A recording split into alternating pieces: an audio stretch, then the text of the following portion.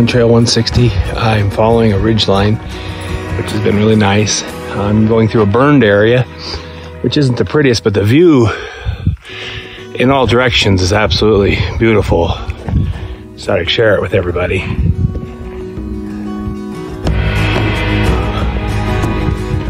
Beautiful day to be hiking. We're in the low 40s now. It's my kind of temperature. It's supposed to get up to about 62. Okay, well, I'm about 4 miles into the trail today.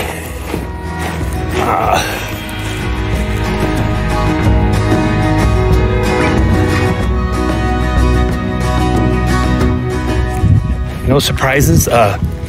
Trail's been marked well. I've run into, some parts of the trail that were pretty muddy from snow melt. So now I just got off of the 161 trail. 160 and 161 followed along the ridge that I was on.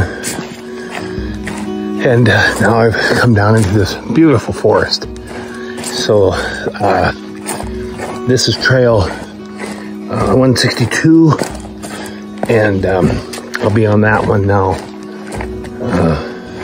for the rest of. So there's a problem I have now. I can't really tell for sure where the trail's at. I know it goes probably over through there somewhere, but I've been cutting through snow for quite a while. Some places it's not so hard to figure out. Other places it's incredibly difficult. So I think what I'll do now is I'm gonna go back and tent for the night. The trail is right up that way. Got a 3/4 moon. As you can see, there's quite a bit of snow around. I'm gonna go over here about, 50 yards and tie up my Ursack bag. Diane, I did put my pot in the top of it like that guy did in the video. So I triple knotted it there and hung it on this tree.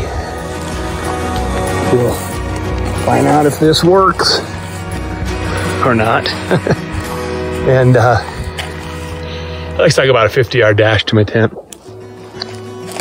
I'm gonna go over this way. Hi, by the way.